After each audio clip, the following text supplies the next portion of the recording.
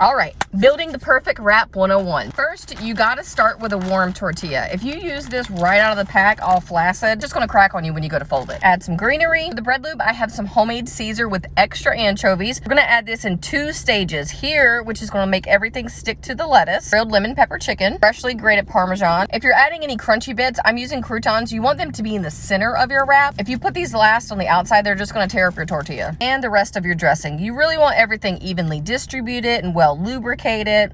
I mean, it's only polite. Finish it with a little more greenery. This is gonna make a nice little barrier so your hands don't get all wet when you go to wrap it. You gotta tuck both ends, and then you use your fingertips to tuck, stuff, tuck, and roll. And just let it sit there a minute so everything can marry. Give it a little slice down the middle. That is how you make a perfect wrap.